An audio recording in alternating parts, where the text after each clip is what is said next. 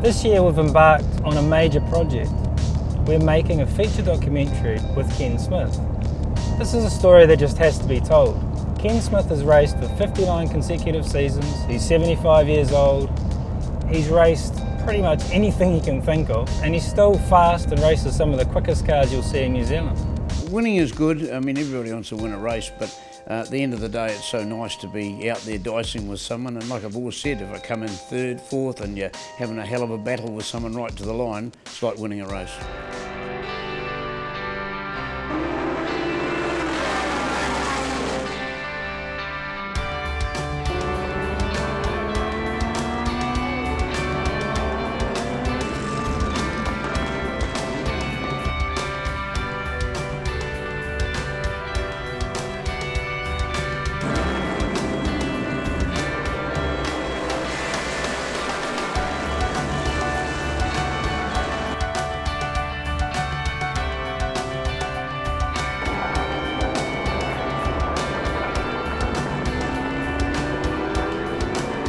He's helped out so many young guys in their careers. Well, we had Scott Dixon was one of the early ones. Then from Scott went to Brendan Hartley and his brother Nelson Hartley. We ran in Australia and Formula Holden for a couple of years.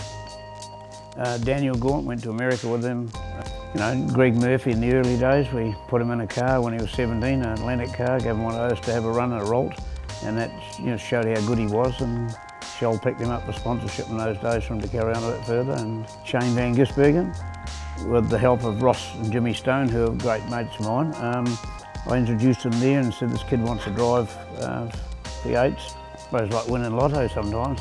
If I could win at lotto as many times as I picked the right driver, I'd be right, wouldn't I? This year he's been invited to Le Mans by both World Endurance Champion Brendan Hartley and IndyCar driver Scott Dixon, who's running there this year. So we need to be there to tell that story. The other great thing about Ken is he's just so good on camera. We put up a small piece of an interview with him on Facebook. There isn't a reason. Well, I suppose there is, I'll say, because I love it so much. That's it. But is that a good enough reason, you know? It's not, I don't do it because I have to do it. I do it because I want to do it. There's nothing else in life I could think about doing, and as long as I'm breathing and can climb in and out of a car, I'll keep going. I mean, the age doesn't really matter. You can't take the age back, unfortunately, but you know, over the years the reaction time's as good now as it ever was, and I think because we're running every year makes a difference. And if you sort of dropped off for 5 years and try to come back, you'd lose that nerve to get in tight on people with wheel to wheel. But I don't worry about people that want to race tight. If I want to race tight and play a game, I'll play one back. So you never give in, because if you give in, your class is weak and you can push people around that way, and I don't want to be one of them. And within 2 weeks, it had 45,000 views and 150 shares. So that tells us there's an audience for this story.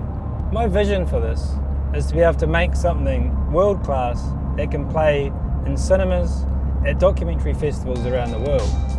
In order to do that, we're going to need your help.